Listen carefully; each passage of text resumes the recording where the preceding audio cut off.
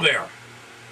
Today I'd like to show you a few of my interesting items here. Some older transistor radios. One radio in particular that I'd like to show you on this video is a 2-transistor regenerative receiver. Some of you people out there may remember those. You used to get some pretty good money for them back in those days. For only a 2-transistor regenerative pocket radio that ran on a 9-volt battery, but you have to put it up to your ear even though it had a speaker in it. It was so insensitive that it really wasn't worth having at all, to tell you the truth, but it was interesting. I bought this radio 1959, I believe. And it had a good-sized speaker in it with a heavy magnet and everything, which I'll show you. And also some other transistor items here that are quite interesting. Alright, this is the 2-transistor regenerative receiver. Now when I got it, there was a insignia of some sort here that had fallen off years ago. So we don't even know what brand it is, but there is a schematic on the back cover which I will show you right now.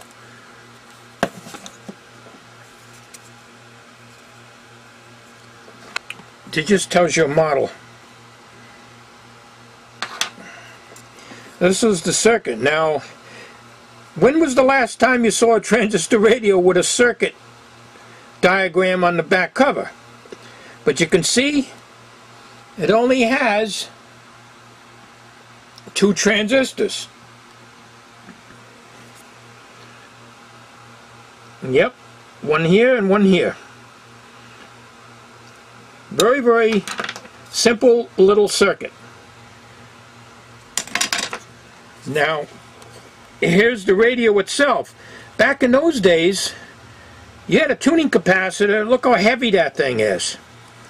Look at how heavy the magnet is on the speaker, considering that it's only 2 transistors. And I believe there's one here, and the other one's over here. So it isn't much to it at all. But likewise, there isn't much in the way of performance either. I got it all the way out. I don't know if you can hear that. That speaker right up to the microphone here.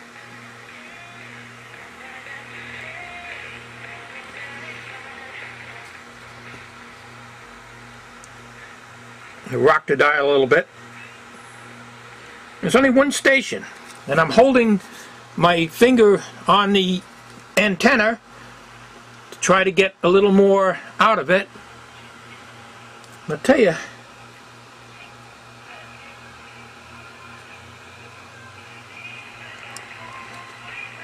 not much of a radio, is it?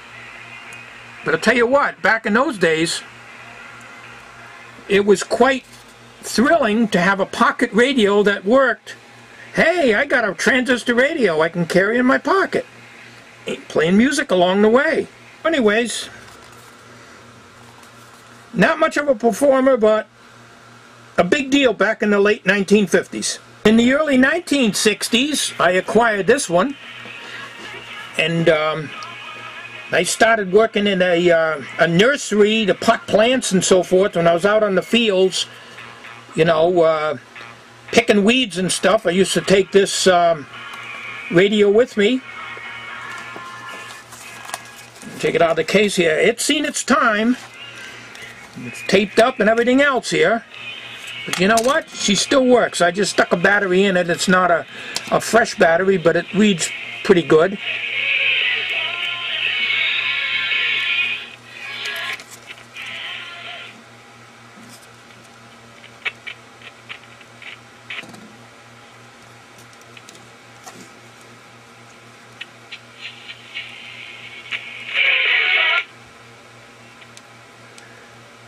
Not really good. $4.13 gas, and believing in all sincerity that it was cheap. As if someday we might deliberately drive to the station to buy their $4.13 gas. I see this going on. They had a headphone jack, but I took it out a long time ago because it kept giving me trouble. I never bothered with it. I just... Stop it. $4 is a bar. Wake up, are You know, left it that way. Of course, that was a Pacific 6 transistor radio. I've had quite a few transistor radios in the early 60s, but I since have been long gone. Now here is an interesting thing that I never could fix. It's too small. A Casio TV21, and I can't even demonstrate this for you because the battery compartment is all corroded and everything's falling apart in it, so I can't do much to show you that other than just show what it looks like.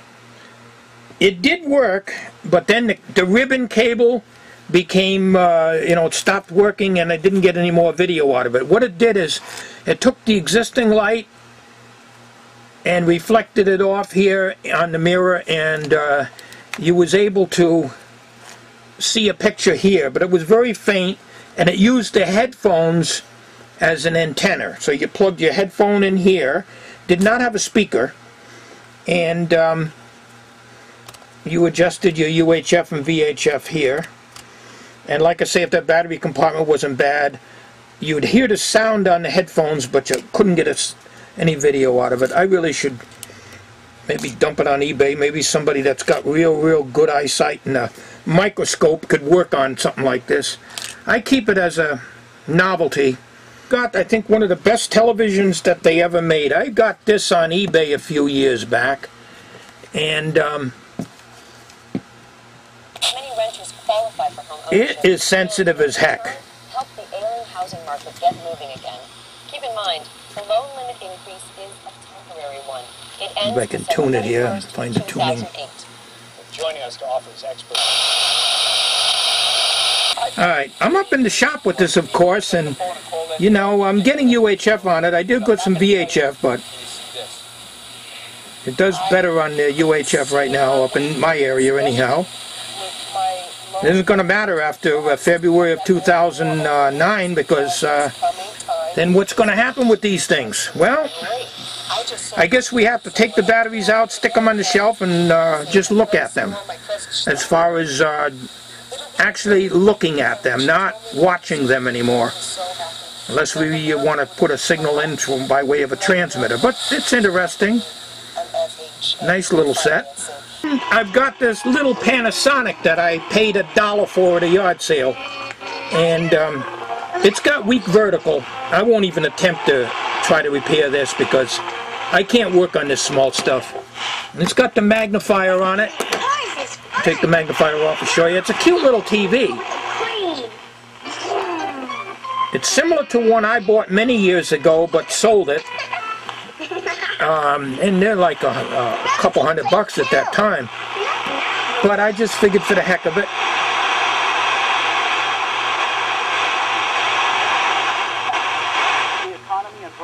But I can't do much with the video, the vertical. The vertical is rolling. As a matter of fact, the whole sync is very weak.